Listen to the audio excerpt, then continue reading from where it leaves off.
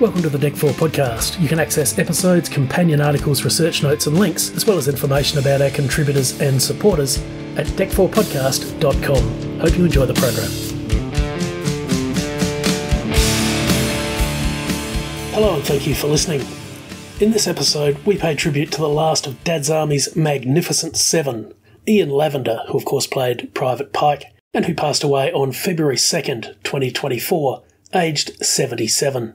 I'm delighted we're joined once again by leading UK television historian, publisher, author and podcaster Oliver Crocker to share his thoughts on this very talented gentleman and also to recall his own memorable experience working with Ian Lavender on a segment for ITV's This Morning.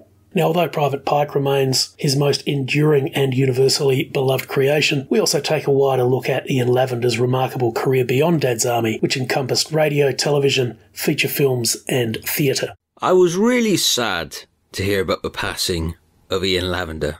What a wonderful actor. Now, we never interviewed Ian Lavender for the Dad's Army podcast, simply because, let's face it, he was still a really big star. When I was living with Frank Williams and Ronnie Grange, Ian at that time was on the West End, starring in Sister Act the musical. In fact, I remember coming home from work one evening and Frank and Ronnie revealed that they'd seen Ian. Not in the show, but nearby. They were on a corner in Oxford Street, waiting to meet another friend. I remember Frank and Ronnie saying that suddenly from behind them, a warm hand landed on each of their shoulders, and a very handsome, white-haired, white-bearded, tall gentleman said, "What are you two bastards doing here?" And the three of them enjoyed a long chat and a Dad's Army reunion that no one else knew was happening. I also recall around this time the BBC soap opera Doctors, which, as I record this, is today recording its last ever episode. Well, when they celebrated their 1000th episode, they wanted a special guest star to appear. And who better than Ian Lavender, playing a character called Roland Beckley, named after Doctor's casting director. I think it's a huge tribute to Ian that he was chosen. And now Oliver alluded to the Dad's Army podcast there. We'll give some more details about that and some other suggestions for further viewing, reading and listening towards the end. Talking to the BBC in 2022, Ian Lavender recalled that at drama school he'd been playing juvenile and romantic leads. His only comedy experience before Dad's Army was in restoration plays, and he was spotted by Dad's Army producer David Croft in a television play for Reader Fusion, one of the earlier ITV franchises, part of an anthology series, half-hour stories. The play was called Flowers at My Feet. As a result of his appearance in that, Ian Lavender was cast from the very first Dad's Army episode, broadcast in black and white in the summer of 1968. Now, although the character of Private Pike will always be identified by Captain Mannering's famous "Don't Tell Him, Pike," many fans, I think, especially now, look to some of the quieter character-driven moments when considering what made Dad's Army special and why the characters and actors are held in such affection even so many years on. Ian Lavender himself cited a scene from The Making of Private Pike, which was an episode from the final series in 1977.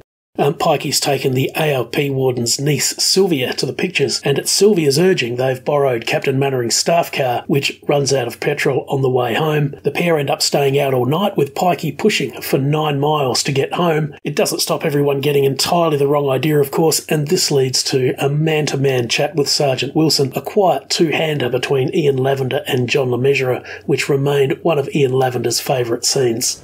A lot of people will know that you spent the night together, and a lot of people will tell you that what you did was wrong. I was pushing, she was steering. Yes, well, of course.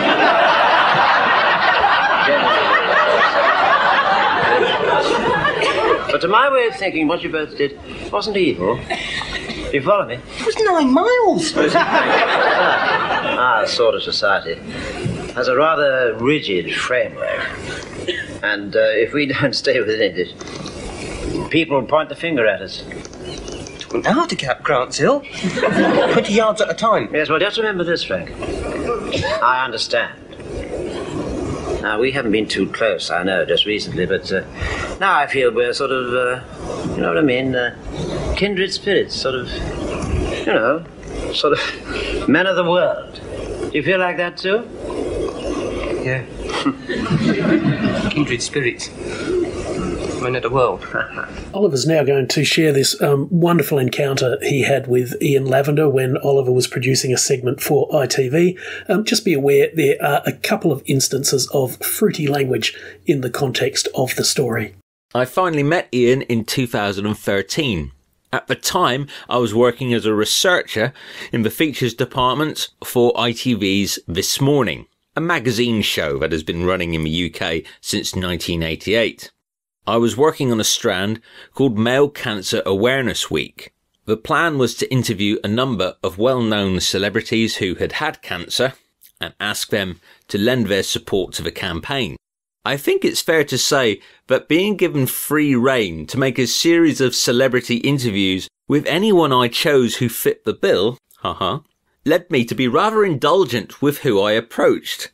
Of course, they needed to have suffered cancer and recovered, but it was also a chance for me to meet people I'd rather like to meet. So I shot an interview with Doctor Who's Fraser Hines. I shot an interview with The Bill's Ben Richards. I shot an interview with snooker legend Jimmy White. And I got to shoot an interview with Ian Lavender. I was to record the interview at Ian's home in Suffolk.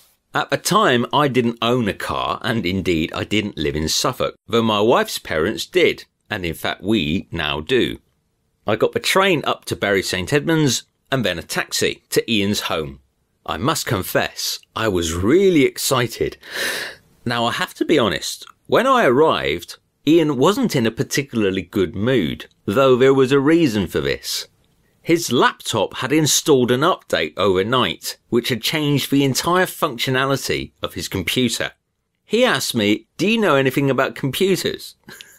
To which I honestly replied, "Well, not really, very little." He obviously felt he needed to get this off his chest, and suddenly yelled, "I never fucking asked for this!" I didn't know what to say. Ian Lavender, Private Pike himself, had just yelled and sworn at his computer right in front of me, and I was slightly taken aback. There was a pause. Having got this off his chest, he suddenly turned around with a really warm smile and said, "Right, shall we have a cup of tea?" I followed him through to his kitchen and then explained who I was. The fact that I'd lived with Frank Williams and Ronnie Grange, and that I'd made a documentary about Frank at university, and that they spoke so warmly and fondly about him. I recall he said, "Well, now this all makes perfect sense." We shot the interview in his garden.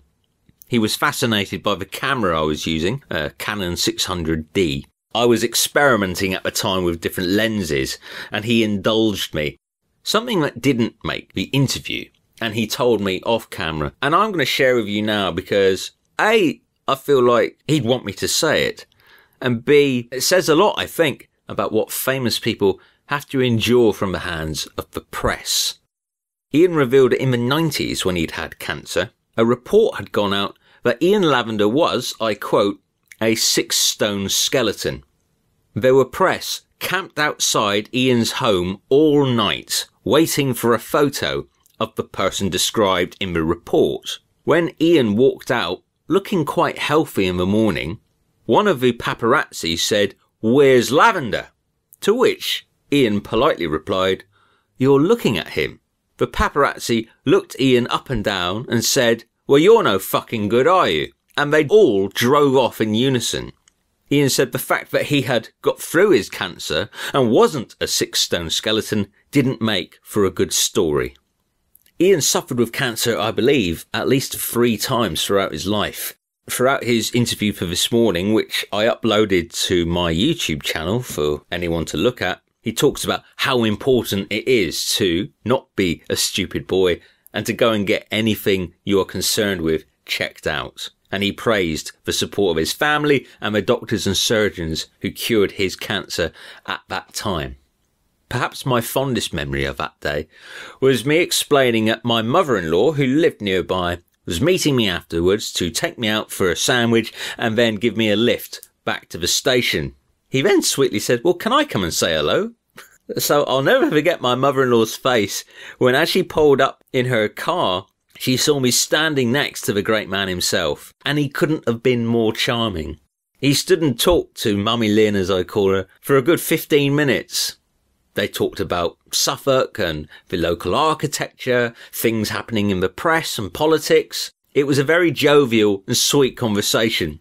I got a photo with them together, and you can see how awestruck Mummy Lynn was at meeting Ian Lavender. And Oliver's interview with Ian Lavender is, as Oliver said, available on his YouTube channel, and we've also embedded that in this episode's webpage on our website, DEC4podcast.com, and we have some other suggestions and links there as well. Now, Ian Lavender always expressed his deep gratitude for having worked on Dad's Army, but he admitted that typecasting had held back his career to a degree, particularly when it came to movies. He did appear in a handful of classic mid-70s British films, including Carry On Behind, Not Now Comrade, and Confessions of a Pop Performer. Now, Frank Pike had another airing in a BBC radio sequel to Dad's Army, It Sticks Out Half a Mile, and he starred with Arthur Lowe, Liz Fraser, and Kenneth Connor in a delightful BBC radio comedy centred around a country railway station called Parsley Sidings. He also featured with Molly Sugden in one of David Croft's rare catastrophes, the sci-fi sitcom Comeback Mrs. Noah. Now, he also had a number of memorable cameos on various British television shows, including Man About the House, Keeping Up Appearances, and Goodnight Sweetheart, and created one of the memorable peripheral characters in Yes Minister, Dr. Cartwright, an economic specialist working for the Department of Administrative Affairs. What function do you perform in the department? Don't you know? Yes, I know, but the Minister wants to know. I'm a professional economist, Director of Local Administration Statistics. Oh, and you were running the Local Authority Directorate before we took it over? Dear me, no. Sir Gordon Reid was the permanent secretary. I'm just under-secretary rank. I fear I shall rise no higher. Why not? Alas, I'm an expert. Ian Lavender appeared in 245 episodes of EastEnders. He was one of only 2 of the original Dad's Army cast members, along with Frank Williams, to appear in the 2016 feature film, by the way, for which Oliver produced the DVD extra featurettes, The Women of Warmington and Legacy. Ian Lavender's obituary in The Guardian helps us to learn a little more about his work on stage. In addition to various live Dad's Army productions, his stage work included the Peter Hall Company's The Merchant of Venice with Dustin Hoffman as Shylock in 1989, touring as the narrator in The Rocky Horror Show in 2005, Monsignor Howard in the London Palladium production of Sister Act, which Oliver alluded to earlier, The Shawshank Redemption at the Edinburgh Fringe in 2013, and his own one-man show of reminiscences, Don't Tell Him Pike. Now, on a more personal level, keyboard virtuoso and prog rock legend Rick Wakeman has paid tribute on his own official website and also on BBC Suffolk. They met in a hotel bar on the Isle of Man in 1988 while Ian Lavender was performing in a play Who Killed Agatha Christie. Rick Wakeman said this: I said, could I ask you a couple of questions about Dad's Army? And he said, yes, if I can ask you a couple of questions about music. We've been friends ever since. Ian Lavender was my best friend. We lived half an hour apart, and my love of comedy, and Perry and Croft in particular, was matched equally by his love of music, and especially the piano. And we've put a little bit more from Rick Wakeman, including links to his tribute on the webpage. Now also from BBC Suffolk, Ian Lavender's friend from the village where he lived, Woolpit, Judy Dean, said that he was an active member of the local community. He watched village cricket and supported local drama clubs. She said, the thing that struck me most about him was that he always had time for the fans. He never pushed himself forward, but he always made sure people had some of his time if they asked for autographs. We've also, just on the webpage, linked to some coverage of Ian Lavender's funeral service, courtesy of the East Anglian Daily Times. The weekend following Ian's passing, I felt the urge to watch some Dad's Army, and it occurred to me that I didn't yet have the Dad's Army feature film from 1971 on Blu-ray, so I treated myself. There was something really, really moving about watching this film now, knowing that the entire cast are all up there together, reunited and hopefully having a really good laugh. And what a legacy they've left behind. But I think for most of us who are listening to this, any time we've watched Dad's Army, Ian Lavender was almost the comfort blanket, the fact that he was still here and still working. So it was a moving experience to see that very handsome young man playing Private Pike and knowing he was no longer with us. Rest in peace, Ian Lavender. I was really delighted and grateful to have met you. I think Oliver really hit the nail on the head when he mentioned the comfort blanket aspect of Ian Lavender, and I think that extends to Dad's Army. I think it is, whether you're sort of listening to the radio version or the cast recording of the stage show or settling in to watch some of the classic TV episodes, it is really one of the great comfort watches or listens of all time. And I think, we do really hold the characters and the actors very close to our hearts. And I guess it's an indication of just how much Private Pike meant not only to Ian Lavender but to his millions of fans. Pikey's forage cap and scarf were on Ian Lavender's coffin for his final journey. Oliver mentioned the Dad's Army podcast earlier. That's a wonderful collection of episodes that include episode commentaries, interviews, and also some coverage of Dad's Army events. This was in a time when many of the supporting cast and one or two of the principals were actually still with us. There really is some fantastic stuff on there. Frank Williams features a great interview with Bill Pertwee. Really interesting interview with Nicholas Ridley, actually the son of Arnold Ridley. He wrote a biography of his father called Godfrey's Ghost. And the podcast is in attendance at some really great Dad's Army events as well. Oliver was a contributor to that, and you can hear some great commentaries with Oliver's friend Frank Williams talking about the film, talking about episodes like The Recruit and The Royal Train. It's no longer updated, but it is still available, and we have linked to that from this episode's webpage as well.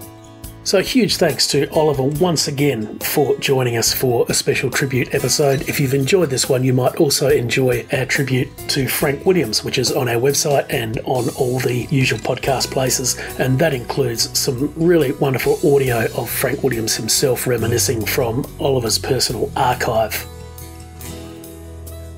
We take some external guidance on the fair use of copyrighted material for commentary and critique. There's some information on that at our website. You can hear more of Oliver Crocker at the Bill Podcast and see the works that he is publishing at devonfirebooks.com. Thanks to Steve Collins and to Gainesville, and thank you so much for listening.